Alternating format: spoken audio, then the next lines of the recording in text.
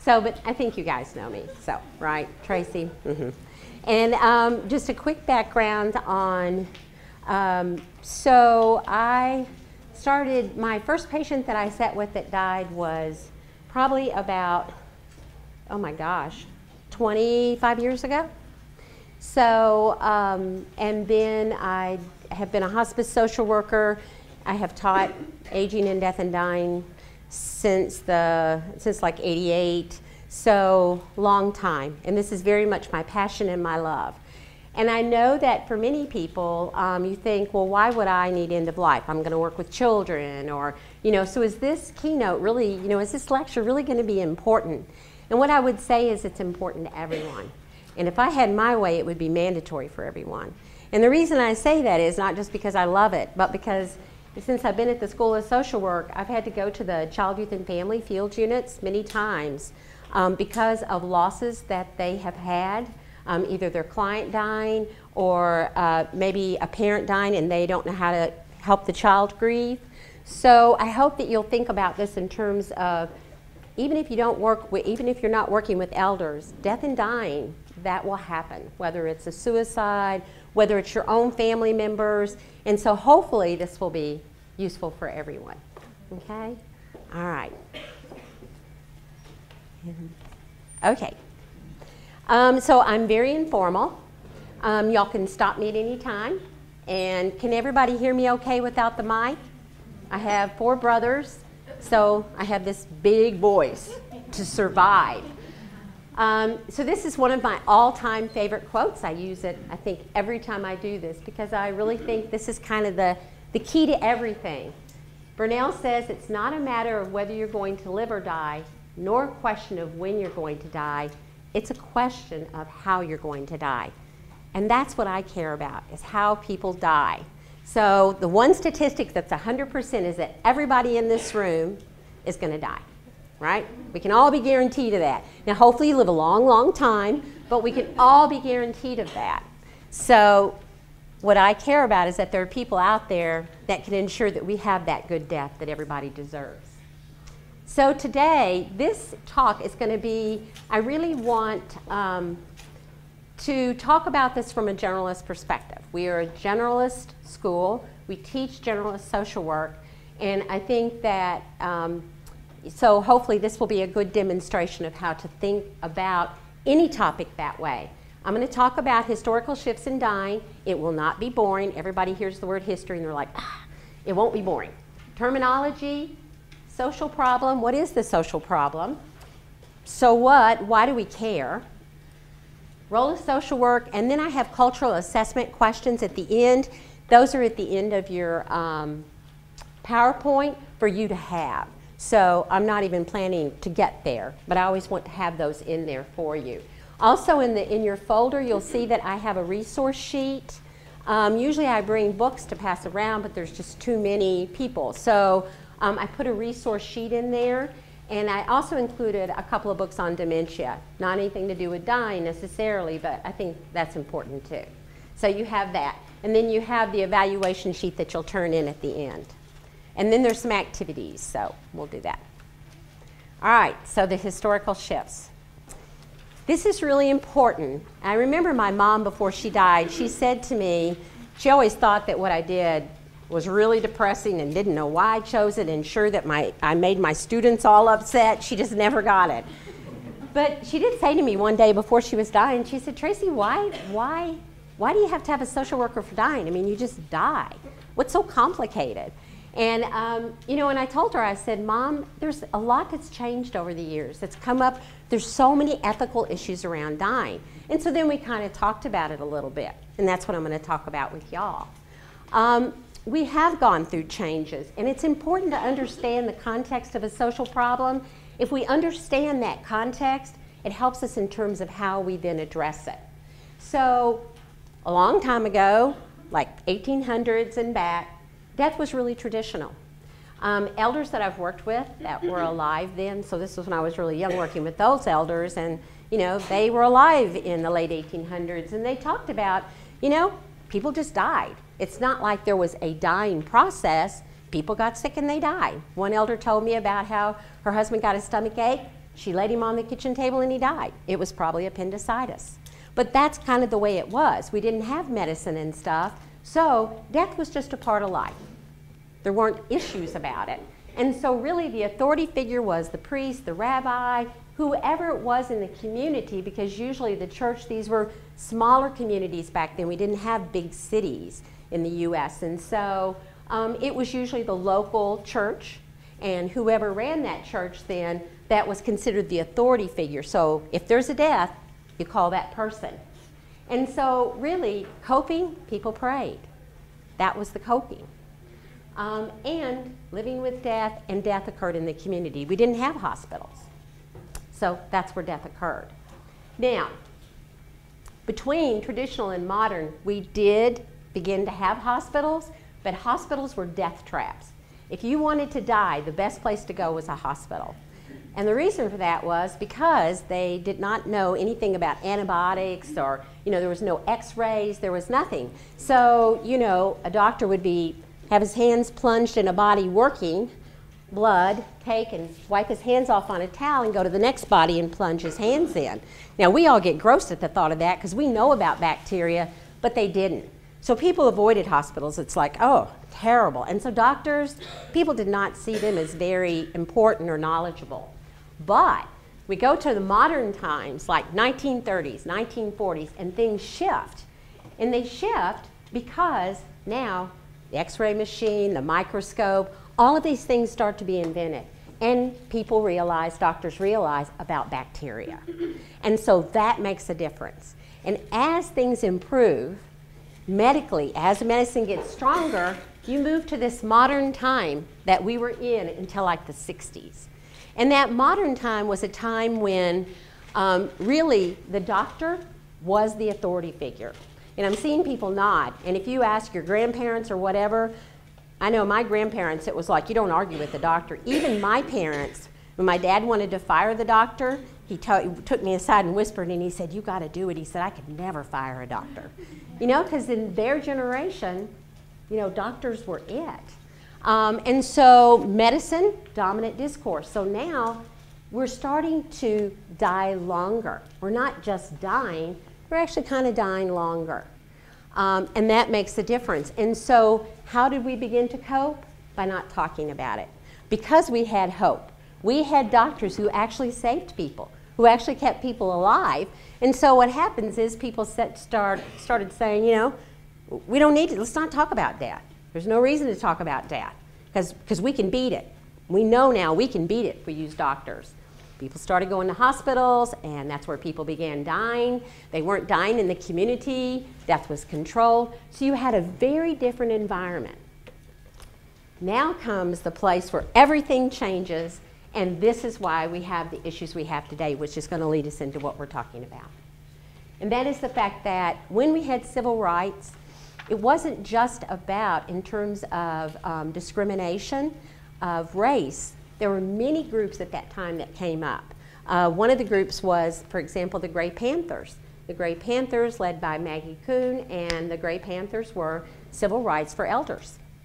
And at that time, you also had people who said, you know what? I have a right to make decisions about my dying process. Because by the 60s, we'd gotten really good at putting death off, or even eliminating death for some people who got totally cured. But at that time, dying really began its trajectory of where it is today, which is we can live a long time dying.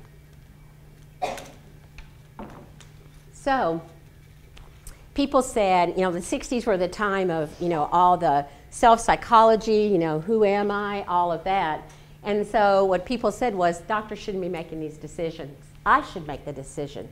My dying process, I should decide what I want, and not someone else.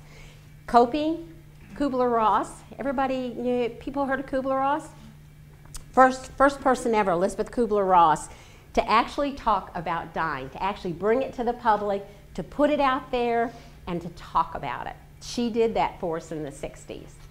And in the 70s, we had the first hospice that, from England where it was begun. So we're seeing a shift now. And all of a sudden, the authority is ourselves, and psychology, talking about it, expressing it, and the context is the family. So it's the family in terms of you may die in the hospital, you may die at home, but it's the family. So this is where you get into the ethical issues, because now we think we can beat death, or we can at least control it, and that leads to ethical issues.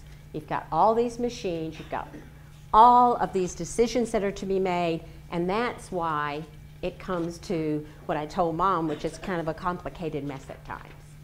And I see people in the audience who work in end of life, and they know what I mean. So that's the history, okay? Really important to understand so that you understand how we got here. And then what I want to cover is some terminology, because I want everybody to be on the same page.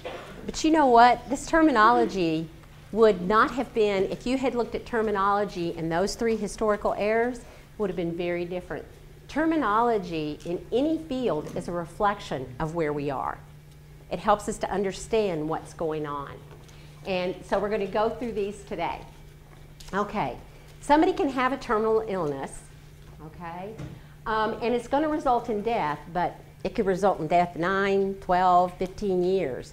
Examples would be like Parkinson's, like Michael J. Fox has. You know, it is terminal eventually, but he's not dying per se, so he has a terminal illness. Dementia is another terminal illness. Cancer can be a terminal illness. So it just means that that's an illness that will result in death. It's important to distinguish that from somebody who's terminally ill, though. Somebody who's terminally ill has 6 months or less to live. And you can imagine the differences of somebody who has maybe 9 years with the disease versus someone that's just been told you have this much longer to live. And that's why it's important to distinguish, because what they need and what we do for them as social workers, it differs. And so you'll note individuals can have a terminal illness but not be defined as terminally ill. So, and I'll be talking about terminally ill today, 6 months or less. Advanced directives. So back in the 60s, when everything was changing, was a time when there were some major cases that went to court, and the result was advanced directives. Now, people talk about a living will. What's really important here is advanced directive is the umbrella term. Okay, so when you fill out an advanced directive, you're doing two things. You're doing your living will and you're doing your durable power of attorney for health care. You need both. Okay, particularly the most important is the second one. So if you were to download from the Wisconsin site an advanced directive, you're going to get both. You're going to get the living will and the durable power of attorney. The living will basically lays out what it is that you would want if you could no longer speak for yourself. So if you were to be in a coma, whatever, you could check off, if I'm in a coma, whatever, you know, I want feeding tubes, I want life-saving equipment, or I don't, or I, you know, sign a DNR order, that is, do not resuscitate. So it lets people know what you would want.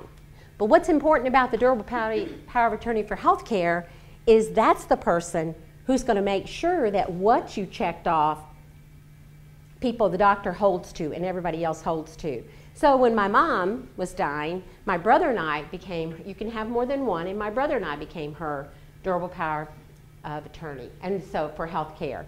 And so we were the ones that made sure that the doctors and everyone followed my mother's wishes.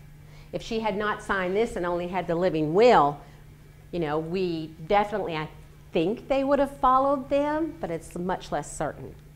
And let me say what's important, and so this is also something that I want you to think about. I'm going to talk about cultures and communities throughout, because we have to think about that, because we have to remember that I can say what I just said and move on. But if I do that, then I'm not fair to all communities. For example, I'll give you two examples. One is, if you are in a partnership, same sex, opposite sex, whatever, you are not married, this is not legal. It's not a legal document unless you go and you get a lawyer. You have to have a lawyer. If you're in a marriage that's a legal marriage, state where it's legal, then you can have two witnesses that can be your neighbors, anybody who's not listed in your will, who won't benefit from your death. They sign it and it's a legal document. You don't need a lawyer. So that's an important thing to know. It's an important thing to know when you work with clients and they're asking you, because people will say, oh, it's fine, it's a legal document. I've seen too many times where, particularly same-sex partners, the surviving partner has lost everything and not had a voice in terms of health care.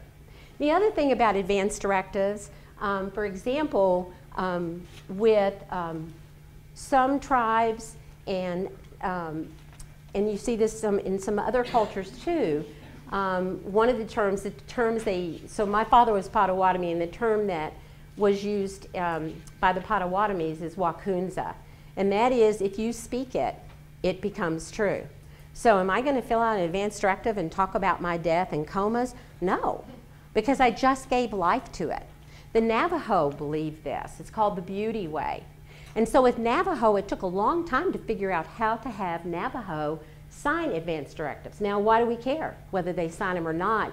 Because of the clinics on the reservations, they still have to go by federal law, and you have to have so many people that have so many people in your clinic that have a completed advance directive. So what they did was they put the advance directive in third person, and that's how that worked with traditional Navajo. So very important all along the way as we go today to think about that as we look at this, we're looking through our lens, and each of our lenses are different, but they're not necessarily the lens of our client. Do not resuscitate, basically just what it says. You know, you're not going to do CPR if a patient stops breathing or the heart stops beating. And that's important to know if people have a DNR order. And if someone does have a DNR order or advance directive, they should have multiple copies. All their doctors should have them, even their dentist, because sometimes people die at the dentist because of anesthesia. I know everybody's like looking at me, but they do. So everybody should have a copy. And CPR, seems like people would think, well, no matter what, you'd want to do CPR. But not if there's not a quality of life, if somebody feels like there's not a quality of life. And honestly, CPR, for example, for older people, it is very painful. It breaks the bones because of the frailty. So CPR, you know, it's something to really think about. Here's another good example of terminology that has come since the 60s because of all the ethical issues, and that is terminal or palliative sedation. Terminal or palliative sedation is also called double effect. And here, the reason you would do this is that somebody is in so much pain, so someone is dying and they're in so much pain that the doctors cannot get rid of the pain, cannot control it without sedating them. And that's a big thing, because when you sedate somebody, that means the family can't communicate with them. And that person can't. And maybe that person has unfinished business they want to do, and now they're going to be sedated. So there are people who will choose to be in the pain and not take the sedation, or be as sedated as they can be to the point of as long as they're clear, or they can choose what's called terminal or palliative sedation. The intent here is that it's to induce this deep sleep to take care of that pain.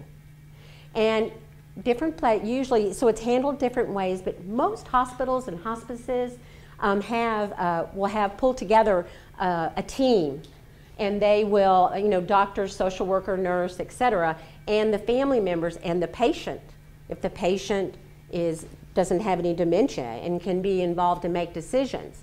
And then they will talk about what this means to make sure that this is what the patient wants. The good news is we now have intermittent palliative sedation, which means that used to be when you did terminal or palliative sedation, that was it. You were sedated and you were not brought back.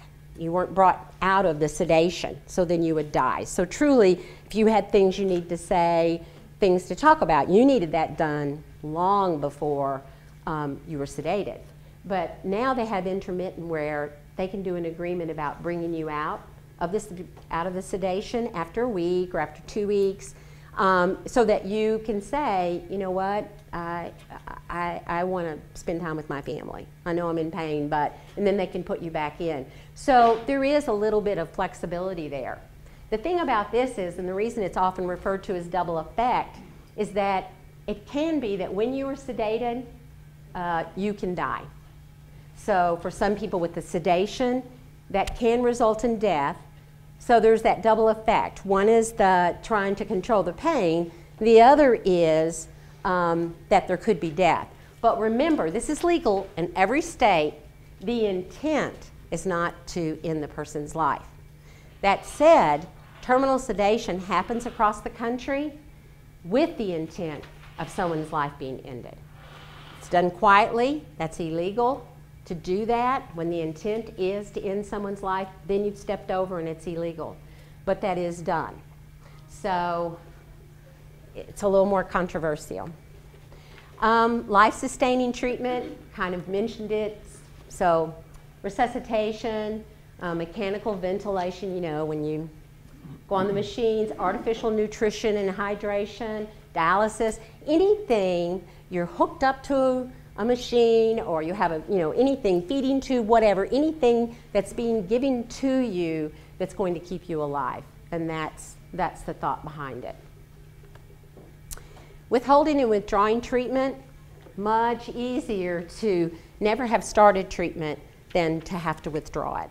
And I can think of family members. I know one family member, I think I must have visited that family for every day for like 2 weeks because their mother had dementia. She had a feeding tube, and she kept pulling it out. And it was in her mouth. And every time she pulled it out, you know, it was painful. They would put it back in because that's what she had put down in her advance directive, that she wanted one. But the family knew at this point that they needed to make a decision. And so it's really hard. Those types of decisions are very painful for a family. Sometimes things are started because there's not an advance directive and it's unknown what people want, and so these treatments will be started. Really hard to stop them. So this is the reason for advance directives, to be really clear and for people to know what it is you want. I talk with my son all the time about what I want. He tells me I need to get a life. Ha ha. Okay, 2 more terms that have come up because of all this ethical issues, and that is physician-assisted euthanasia and physician-assisted suicide. Yes? Why is it difficult to withdraw? Well, okay, so a very good question. I'm sorry, I wasn't clear. Why is it difficult to withdraw treatment? He wanted to know, is that legal? Is it the legal issues? So it can be. It can be many things. If there's not an advance directive, then it can end up being a fight with a family. I might take, say, we're brother and sister, and you say, I know mom never wanted it, and I say, I know mom did, and then I take you to court and we battle it. So that can be a big problem. So it, you know, if you think about Terry Schiavo in that case in Florida, that was a huge. But it also can be hard because of the family. So let's say that even if there is an advance directive, but it was located late and the feeding tube had gone in or the person had gone on a machine, then the difficulty lies with a family who's got to then turn off that machine or pull that tube. So it's both. Thank you. And y'all don't hesitate to ask questions, okay? Good, thank you. So physician-assisted death is like an umbrella term, and it covers these two. Physician-assisted euthanasia, that I think if I lived another 50 years, I don't think that's going to be legal in the U.S. This one, it's legal in like the Netherlands and Belgium. It's legal in some countries, but this is the controversial one. And the reason is because the physician gives the lethal injection to the patient. So whereas down here with physician-assisted suicide, which is legal in Oregon, it's legal in Washington, and it's legal right now in Montana in that the judge has said it's legal, but there's a battle going on in Montana right now. And here, the physician writes the prescription for the patient, who then fills it, who then ingests it. So why do you think euthanasia would be more controversial than a physician-assisted suicide? Because people can change their minds with physician-assisted suicide? Right, they can change their minds with physician-assisted suicide. Exactly. Anybody else? Yep. Because physicians, code of ethics is do no harm. Do no harm, which is an issue for, you're right, that's an issue, huge. So it's hard enough to write it, but at least you're not giving it. If somebody is like unable to speak for themselves or nobody else is in the room, how would you know that they wouldn't just do it even if they didn't want to? Exactly. So how would you know? Some of the biggest battles against euthanasia are by people with disabilities because they fear that, and elders fear that, well, what if doctors just gave injections and decided, you know what, let's make decisions about who's costing us a lot of money to live or who contributes or doesn't contribute. And so that's a big issue. So those three things are the #1 things. So physician-assisted suicide, there's bills in almost every state. Vermont, Massachusetts, there are bills in almost every state.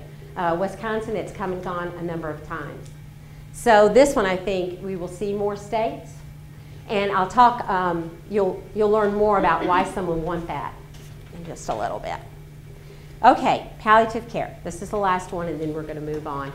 Palliative care. So, oh, I'm sorry. No worries. I was just curious, do you know of any stats in these other countries where euthanasia is allowed that may reflect that practice of overusing that power? Yeah, so if you want to look at stats, it's called the slippery slope.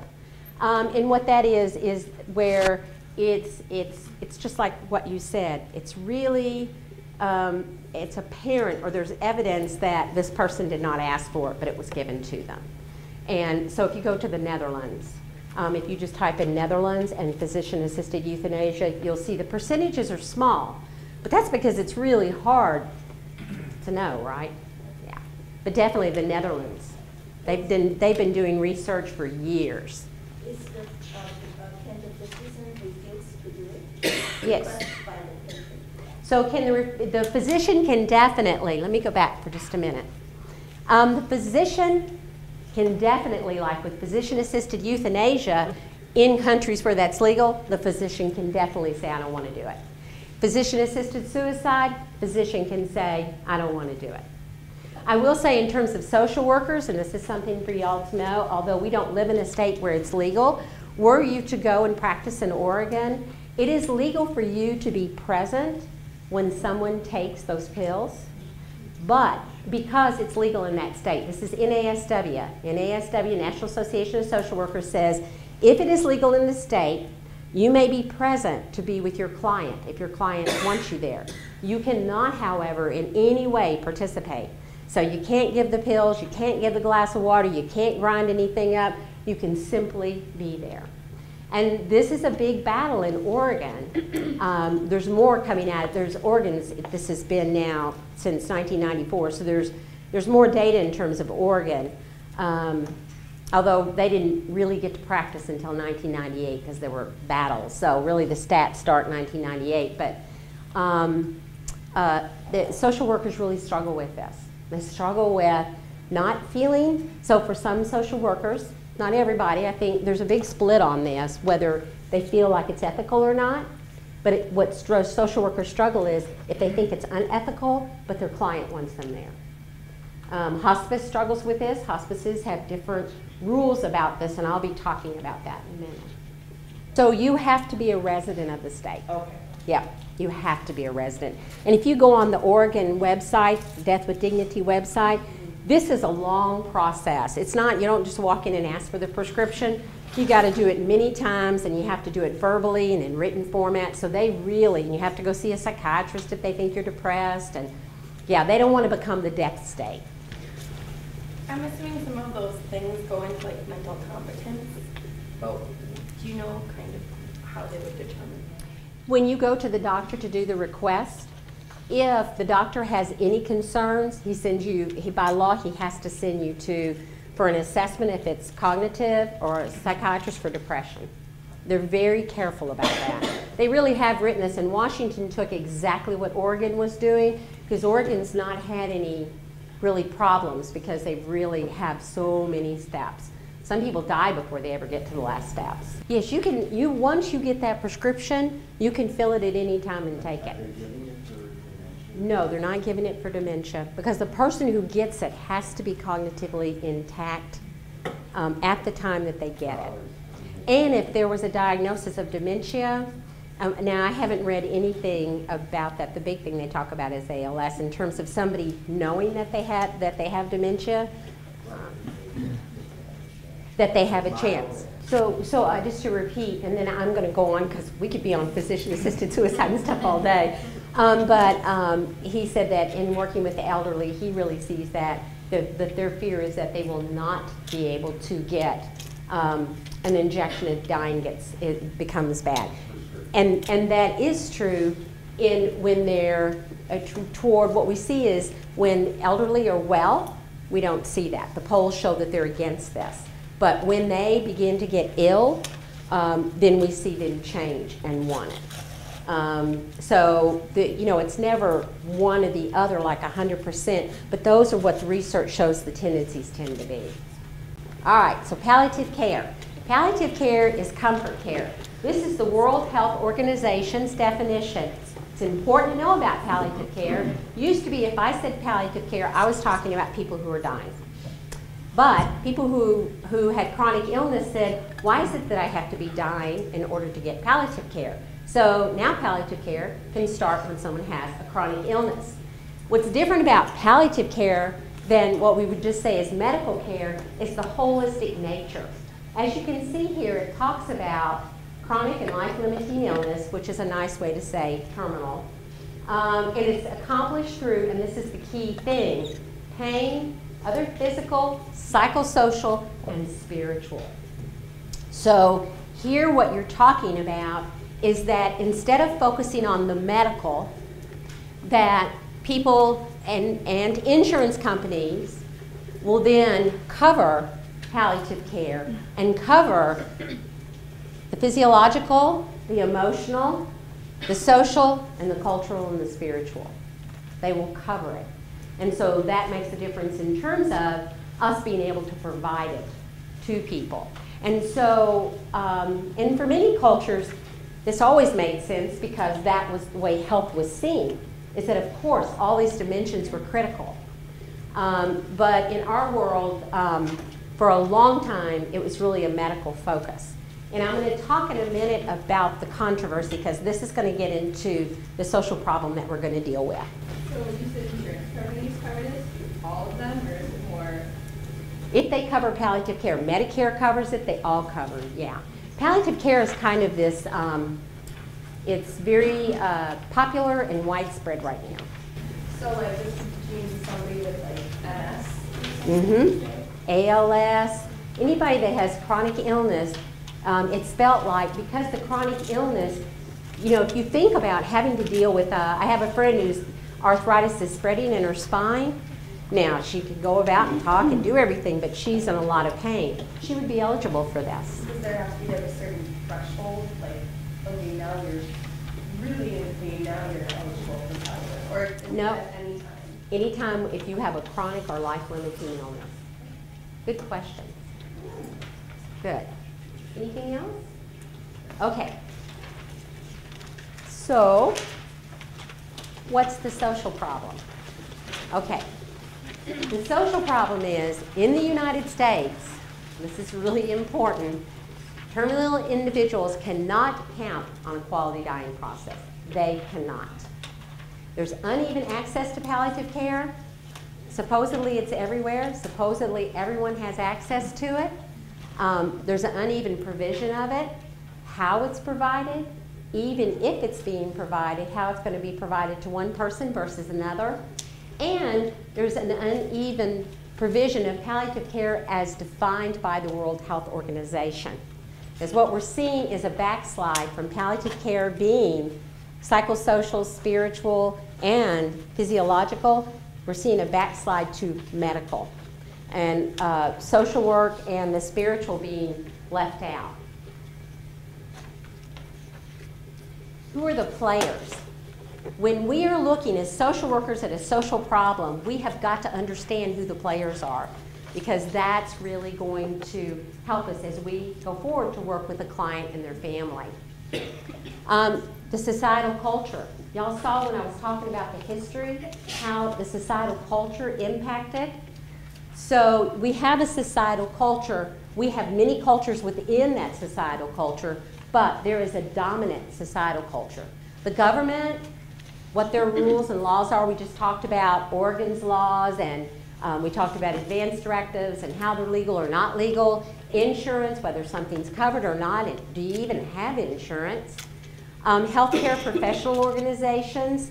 There are some organizations that are moving palliative care, what we social workers would say backwards, because they're moving it back to the medical. They're medical organizations, so they can have an impact. Healthcare professionals down to the patient and the family, because then this is where the impact is felt, right? Also, the other thing we have to think about are the key factors. It makes a difference what class, and we're going to talk about this. It makes a difference about our age, how we're treated. Makes a difference about our race and ethnicity, our sexual orientation, our gender, whether we live in a rural or urban area, and many other things. But those are important things to think about, because that's where we start seeing the unevenness. So, just some statistics. So if you look at this, you can see over 2 million deaths, 1 million in hospice.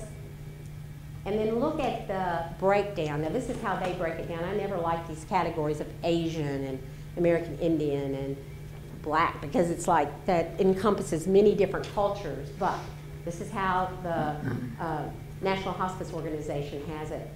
And what do you see there? What have we seen for the last 2 years? Yes, more white.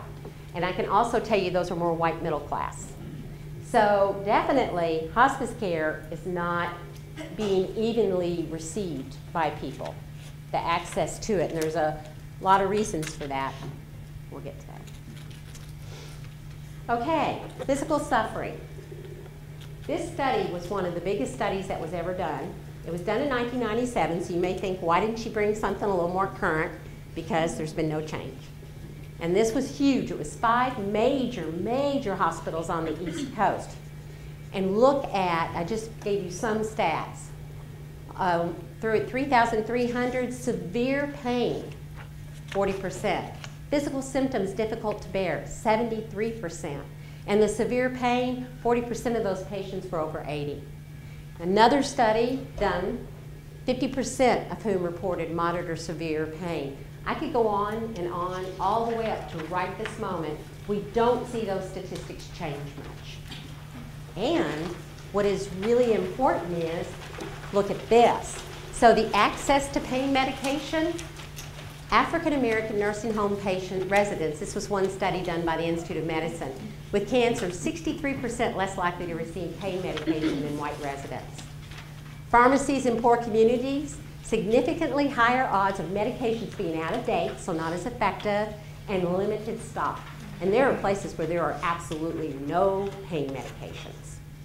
Under-medicating problematic for minorities, women, and patients 70 and over. This statistic does not change. I can look at research, and I can look at research, and I can look at research, and it stays the same. And that is huge when you think about it, because does everybody have access to the same death? Mike?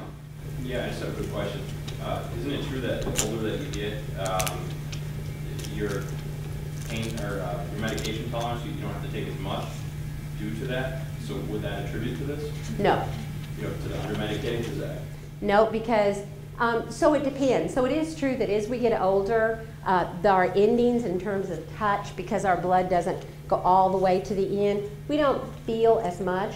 But I tell you what, people feel pain. There are still, people have high thresholds, low thresholds. It's kind of the same to the end. And when they do these statistics, they're asking people about how they report their pain. So this is how they're reporting it. So they're saying, my pain is severe. I was just referring to the medication, that the doses aren't as effective. They're more sensitive to the medication. No, that's not it. Okay. Mm-hmm. But that is a good point. And medication is, I mean, I could do a whole day lecture on medication, because it is very different for people as they age, etc. But in these cases, all that's controlled for. No, good point. Yes? Medicaid and Medicare cover hospice? Medicare is a hospice benefit. Medicare covers hospice. It covers all your medication that is related to your hospice diagnosis.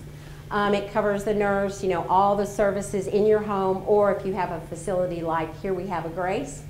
But it does not, if you do go into a facility like a Grace, it doesn't cover your room and board, but then Medicaid usually will kick in if you're poor enough.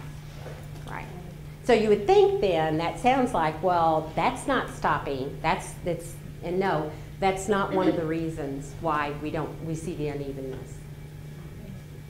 And there are places, I work with a researcher, talk to him every now and then, and he works the poorest reservation in the United States, Pine Ridge. And they are so far out. That's the other thing to think about is that, if you're so far out, he said they drive up and they'll bring pain medications in, and he said people are screaming and they can hear them without even getting out of the car. And there is no place close by. There is no pharmacy. So we also have to think about, when you're in cities, though, there are places in Milwaukee where you're not going to get good pain meds. You're not. But for the most part, the rural is really an issue, a real issue for people. So that makes that very important. So already we see that there is a difference. So we talk about palliative care, we talk about it being available, but not to everybody. So now, and then I promise in 10 minutes I'll give you a break. So what do you feel are the psychosocial or the spiritual or emotional? And don't look ahead on the PowerPoint. I meant to leave that off. There's no cheating. I want everybody to look up at me and come up with brilliant ideas. No pressure now. So what do you think are some of those things? So in terms of a psychosocial issue in the dying process might be that someone, even if they had the option to choose physician-assisted suicide, would be uncomfortable doing so because for them spiritually it goes against their beliefs. Yeah. What else for a person who's dying? What would be their issues they would confront? They might be really afraid of family forgetting them. Right. Is the family going to forget me? What about my legacy? Did I do anything that's worth remembering for people? Over here?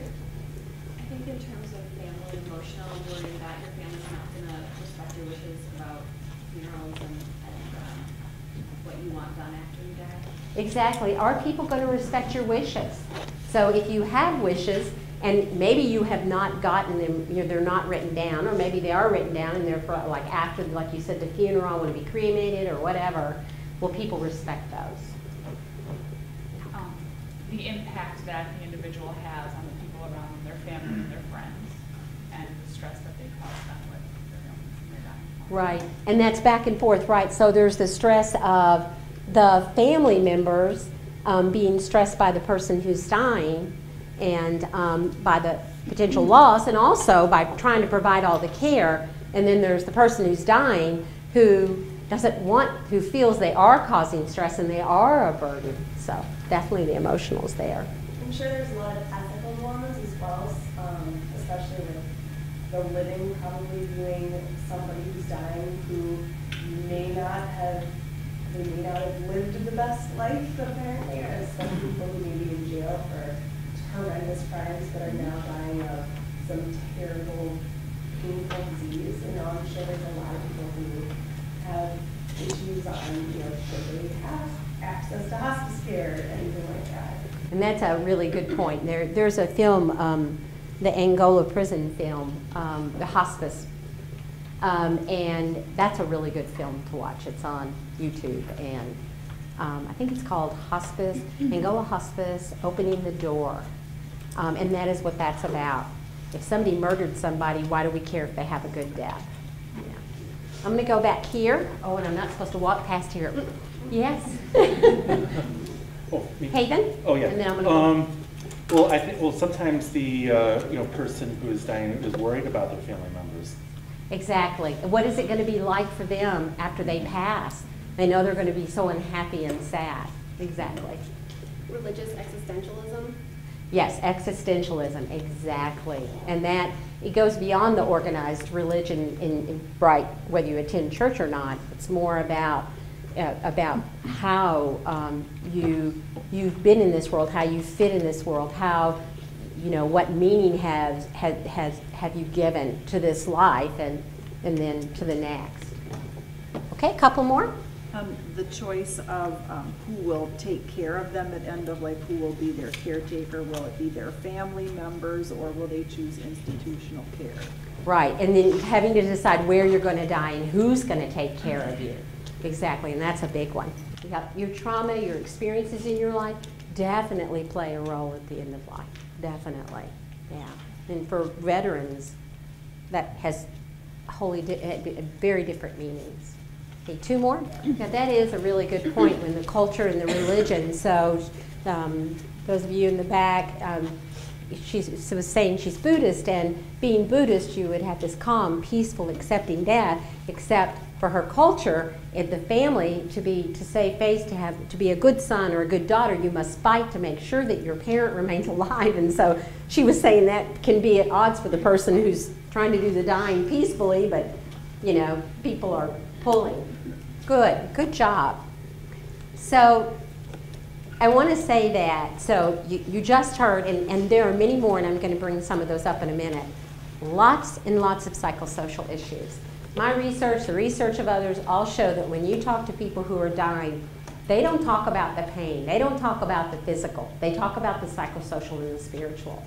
I've had people on a scale of 0, no pain, 10, the worst pain imaginable, be a 9, an 8, a 7, and they want to talk about the psychosocial. And they don't want any pain meds because they want to be clear enough to be able to deal with the psychosocial. So the psychosocial is important.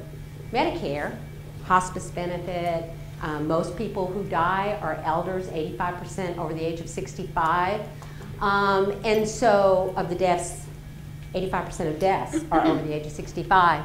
But Medicare, this is how it's defined as a social worker, has an M.S.W, a B.S.W, or a baccalaureate degree in psychology, sociology, or other fields related to social work and supervised by an M.S.W. And social workers are the only members of hospice interdisciplinary group required to be under the direction of a physician. And that is Medicare law. And what that basically says is, somebody with a BA in sociology can take care of the psychosocial of the person who's dying. You know, they just need to be supervised by an M.S.W. who may or may not be on site, who may come, you know, once a month or whatever. So again, you see where regulations, here we're saying there are all of these issues, but this is a regulation that impacts us. I've been to Washington a couple of times on this. We met with people from Medicare and we said, really? Would you say has an MD or other field related to medical? No. So why would we say that for social work? Okay, so I'm going to give you some examples. Later I'm going to talk about strategies and I'm going to give you some interventions that I've used. But for right now, just to finish up this section, these are the most common things that research shows, and also if you talk to people who work in end of life. When people are dying, they fear future suffering. You can explain, they will ask you over and over again, so what's it going to be like? What's my dying going to be like? They fear death. Do you have, I've had people say, well, what did people's eyes look like when they were dying? Can you give me some idea of what that might be like? Lack sense of control. Sense of control is the #1 reason for physician-assisted suicide in Oregon and Washington, needing that sense of control. Now that's not true of all cultures. When I did a study, I had people who were from China in the study, and they did not, the sense of control wasn't even an issue because they talked about the collective, and that really it's the collective. But for other people, it was very much this individual sense of control. Lack of enjoyment in life, just not enjoying your life anymore. Yeah, you're dying and you're alive, but you're not having fun. Unfinished business, things that you really need to get done before you die, whether it's to You know, maybe there's a son or a daughter you're estranged from and you want that relationship to be a good one, or just things that you've promised to do. Maybe I've had family members talk about things that they wish they had written up, you know, history for their family. So unfinished business, lack of dignity. Every one of these we can do something about, and I'm going to talk about every single one of these we can address as social workers. Feeling dependent or a burden. And then in terms of the social, lack of social support. Not everybody has social support. Not everybody has someone to be there for them. I remember a woman that I had in a grief group, and I had her do, we talked about our social support and drawing our social support system. In her system, there was nobody on her system. And so each person could talk about it if they wanted to, and she said, well, there's nobody in my system. She said, all of my family died in the Holocaust, and I'm the only person left. And she said, once you lose everybody, she said, no way are you letting anybody get close to you again. So she had nobody. Conflictual social support.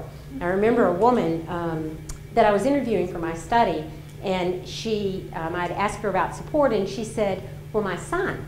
I live with my son, and my face must have showed like kind of a, oh, you know, that's nice, or, you know, it must have had an expression. She said, yeah, people always have that expression. But she said, let me tell you, every morning I wake up, and when I wake up, he comes in and he stands over my bed and he looks down and she said, if my eyes are open, if I'm awake, he will say, and this is a quote, oh crap, you're still alive. She said it's a duty to him, that's it. He didn't want to put up with anybody saying he didn't do his duty. So social support, when I first started in social work years ago, it was believed that if you had somebody, you had support. Social workers know that's not true. It's the quality, not the quantity.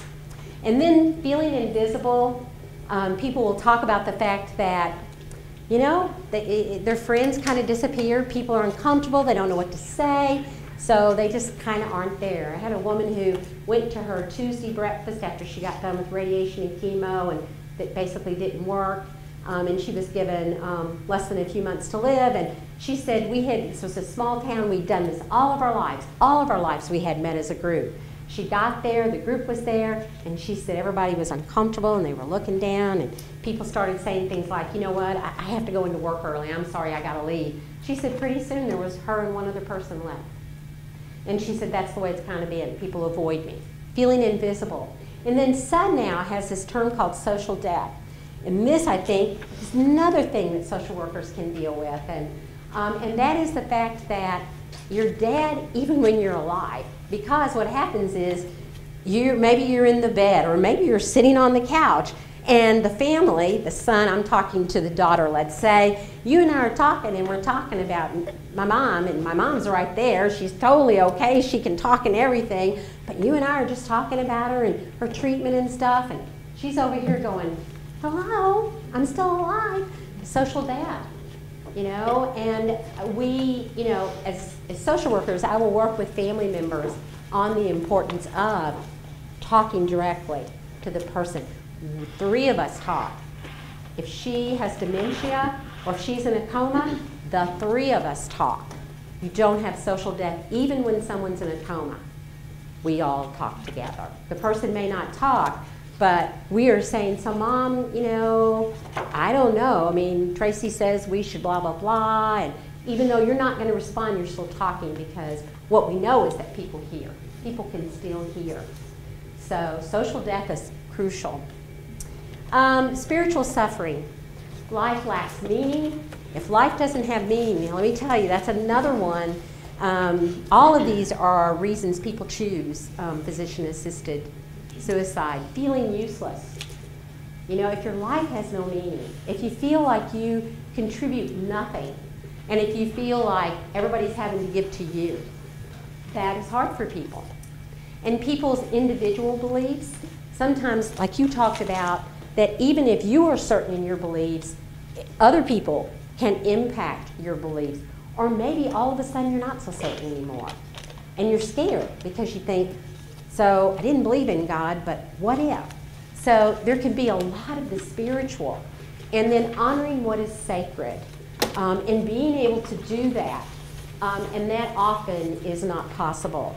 If sage needs to be burned when the person is dying, if there needs to be chant, if there needs to be wailing, do you do that in a hospital?